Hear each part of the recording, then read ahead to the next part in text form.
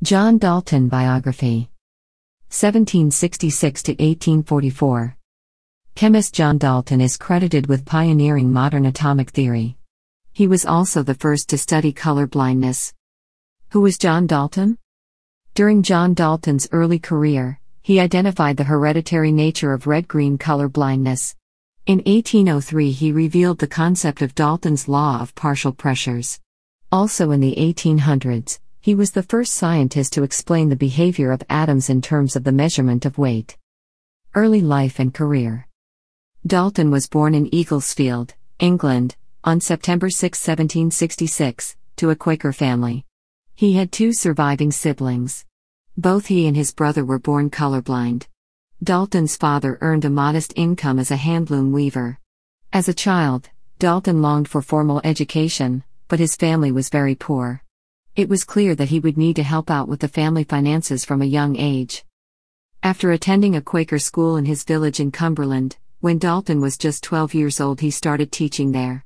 When he was 14, he spent a year working as a farmhand but decided to return to teaching, this time as an assistant at a Quaker boarding school in Kendal. Within 4 years, the shy young man was made principal of the school. He remained there until 1793, at which time he became a math and philosophy tutor at the New College in Manchester. While at New College, Dalton joined the Manchester Literary and Philosophical Society. Membership granted Dalton access to laboratory facilities. For one of his first research projects, Dalton pursued his avid interest in meteorology. He started keeping daily logs of the weather, paying special attention to details such as wind velocity and barometric pressure, a habit Dalton would continue all of his life. His research findings on atmospheric pressure were published in his first book, Meteorological Findings, the year he arrived in Manchester. During his early career as a scientist, Dalton also researched color blindness, a topic with which he was familiar through first-hand experience. Since the condition had affected both him and his brother since birth, Dalton theorized that it must be hereditary. He proved his theory to be true when genetic analysis of his own eye tissue revealed that he was missing the photoreceptor for perceiving the color green. As a result of his contributions to the understanding of red-green color blindness, the condition is still often referred to as Daltonism. Dalton's law. Dalton's interest in atmospheric pressures eventually led him to a closer examination of gases. While studying the nature and chemical makeup of air in the early 1800s, Dalton learned that it was not a chemical solvent, as other scientists had believed. Instead, it was a mechanical system composed of small individual particles that used pressure applied by each gas independently.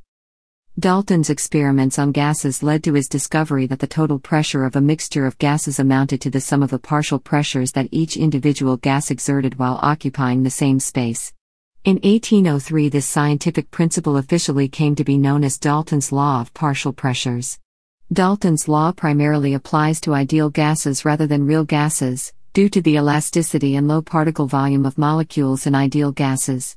Chemist Humphrey Davy was skeptical about Dalton's law until Dalton explained that the repelling forces previously believed to create pressure only acted between atoms of the same sort and that the atoms within a mixture varied in weight and complexity. The principle of Dalton's law can be demonstrated using a simple experiment involving a glass bottle and large bowl of water. When the bottle is submerged under water, the water it contains is displaced, but the bottle isn't empty, it's filled with the invisible gas hydrogen instead. The amount of pressure exerted by the hydrogen can be identified using a chart that lists the pressure of water vapors at different temperatures, also thanks to Dalton's discoveries. This knowledge has many useful practical applications today. For instance, scuba divers use Dalton's principles to gauge how pressure levels at different depths of the ocean will affect the air and nitrogen in their tanks. During the early 1800s, Dalton also postulated a law of thermal expansion that illustrated the heating and cooling reaction of gases to expansion and compression.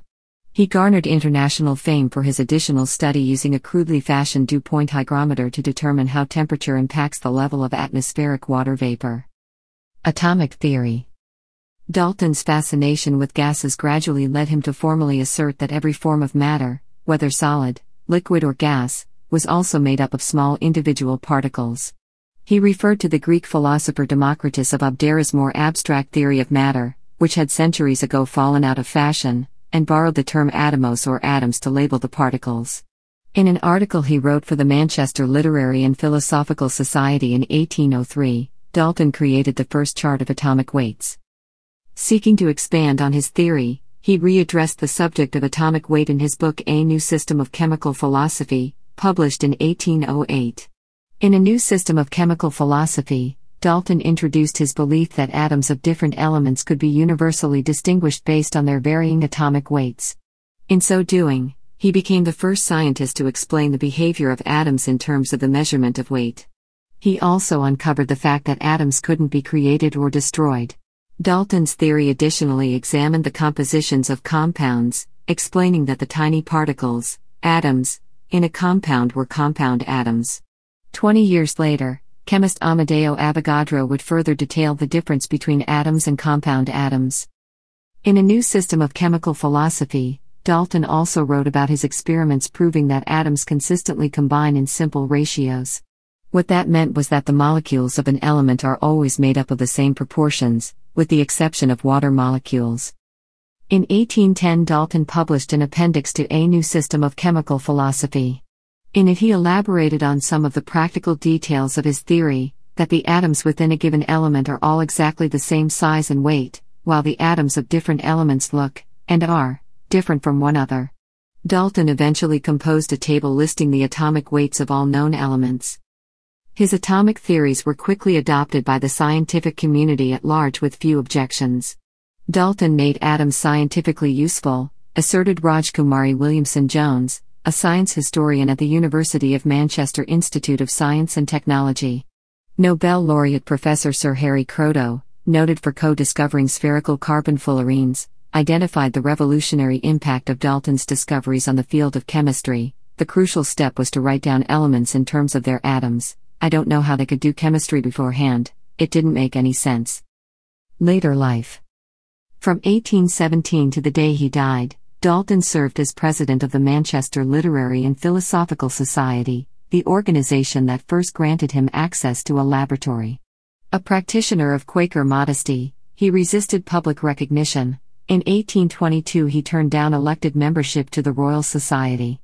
In 1832 he did, however, begrudgingly accept an honorary doctorate of science degree from the prestigious Oxford University. Ironically, his graduation gown was red, a color he could not see. Fortunately for him, his color blindness was a convenient excuse for him to override the Quaker rule forbidding its subscribers to wear red.